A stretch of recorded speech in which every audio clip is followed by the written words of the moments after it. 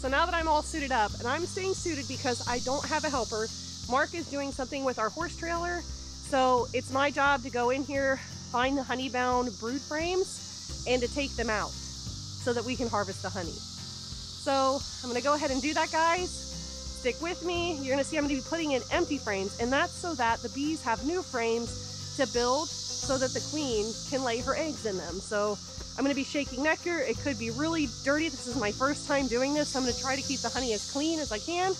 Got my smoke, and we're ready to go. We think the reason that our hives became honey bound is that they both swarmed. So in that small period, in a break of royalty ruling over all, that the worker bees filled in the brood cells with honey rather than leaving them open for brood. So there's literally no place, if any, for this queen to lay her eggs. So we have to go ahead, harvest honey, and shake nectar to make room for her to actually do her job as a queen, which is make more babies.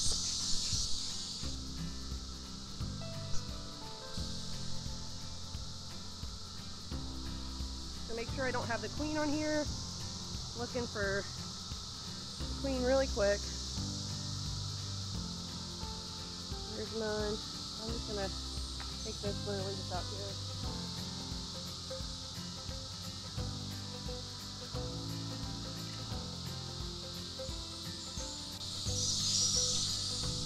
So she's been up here, she's in the brood, so there's some brood up here. I'm just trying to find all the stuff that has no brood, it's fully capped honey. That's all I'm interested in today.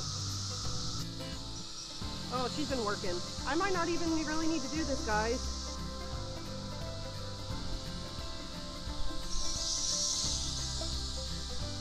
Oh, beautiful.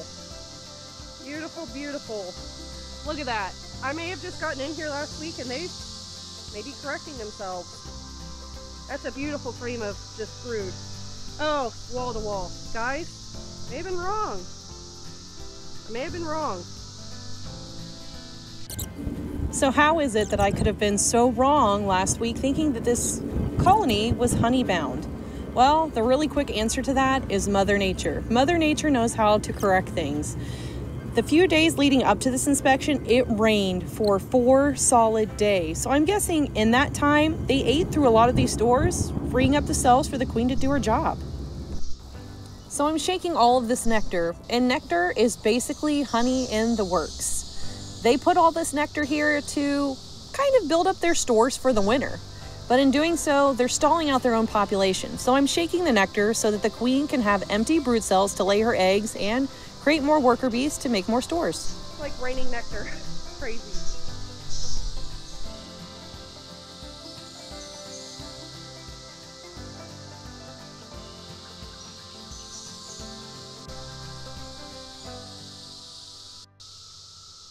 Oh my gosh, guys, watch. Look at that. We'll let a newer hive have this drawn comb and give them an empty one. These guys are established. We need room for the queen to lay eggs. They are not as established. They can use that. These guys have more than enough stores. They're gonna be just fine. So I don't mind doing that.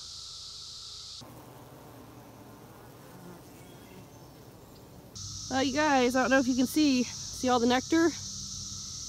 We had a lot of frames to shake nectar out of. But one of our hives definitely was honey bound, and it was the Buckeye hive.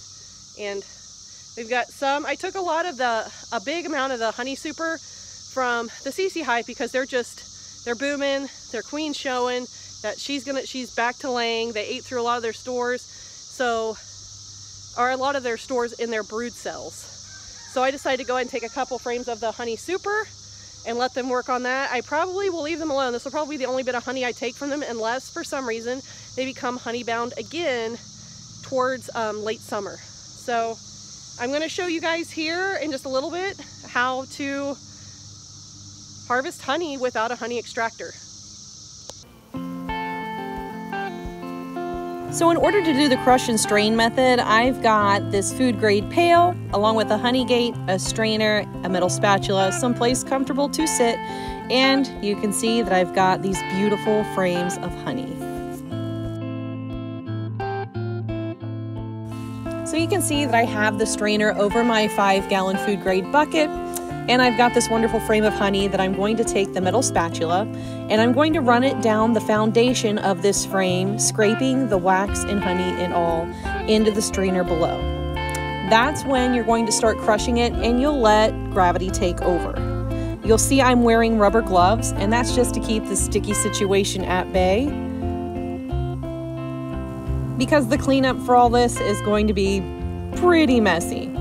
You can see here that we're going to start crushing this and letting it seep through to the strainer.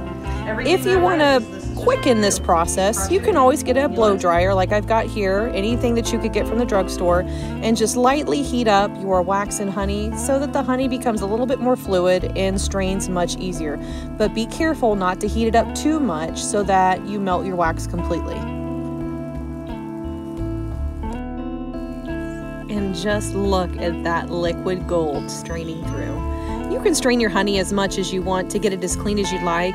We're going to be saving our wax in these buckets because you can render it and give it back to the bees or use it for other things.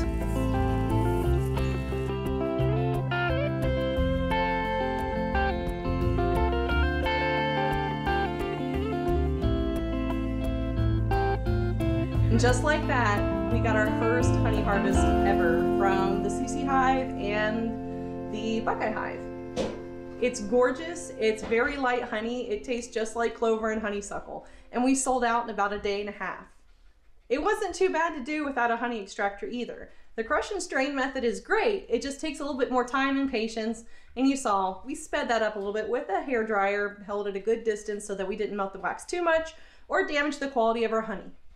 So I think that's going to do it for us today, guys. Thanks for coming while we shook out nectar and harvested our first batch of honey, and I'm sure there'll be another batch this year, judging by some of the hive inspections that we've had. So until next time, I hope that you're all staying healthy out there and being kind to one another. Catch you in the next one. Bye, y'all.